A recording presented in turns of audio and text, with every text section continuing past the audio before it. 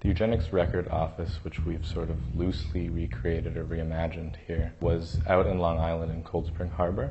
It was really the premier and in some senses the only dedicated eugenics research institution in the country. Eugenics comes out of European traditions of scientific racism, but as it actually was practiced in its kind of most virulent form was an American science.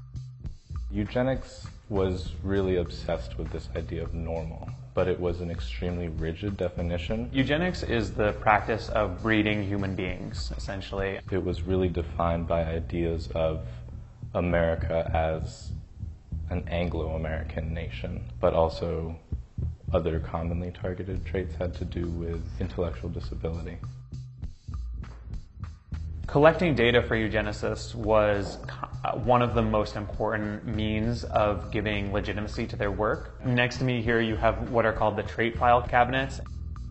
These were used to collect information on people, divide them into sort of every type of trait. They've documented physical difference, whether it's hair color, eye color, skin color, shape of the nose, racial mixtures. What largely they were engaged in was negative eugenics, and negative eugenics is policies that seek to eliminate people from the breeding pool. The three main ways that they would do that is through immigration restriction, sterilization, and institutionalization. And they were really integral in implementing social policy and political legislation based upon eugenics.